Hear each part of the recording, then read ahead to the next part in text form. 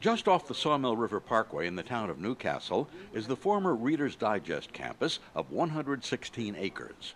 The Business Journal was invited to tour the site of the former publishing behemoth founded by DeWitt and Lila Wallace, now under redevelopment.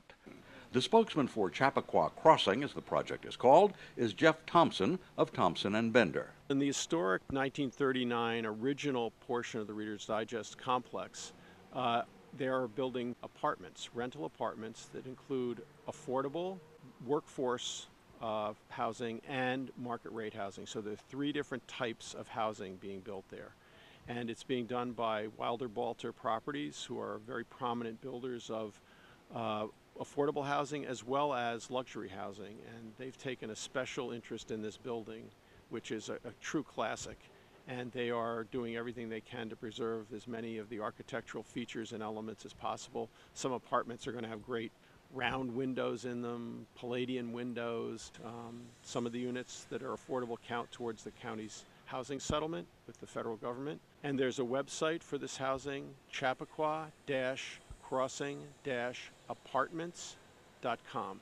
And that will provide a lot of the information anyone would need about the lotteries for the affordable units and the workforce units, as well as information about the market rate units.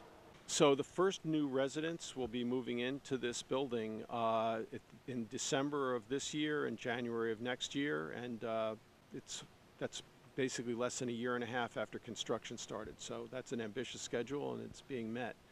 It's a great opportunity, but it's not the only thing that's going on the Chappaqua Crossing property. Construction has started just very recently on a 120,000 square foot retail village that'll include a Whole Foods market, a Lifetime fitness center, as well as ancillary stores, banks, and other restaurants that people will be able to access. It's beautifully designed, not a typical, certainly not a strip shopping center, not a typical shopping center by any stretch. This is really well done, architecturally designed, and it's going to be a tremendous asset, and I think it'll be very successful. There also is still 450,000 square feet of office space on the property. Roughly half of that is now occupied, and there's been a surge in interest in the remaining portion of it because, partly because there's so much opportunity here on the property to have other features being developed here. So there's a lot going on the Chappaqua Crossing property that has been waiting for 12 and a half years since the Digest sold it. Also, in the future, there will be another 91 market rate condominiums in townhouses that will be built in what's called the East Village. That's probably about a year out still because there's some final approvals needed for that. So what do you think makes this property unique among the developments in Westchester?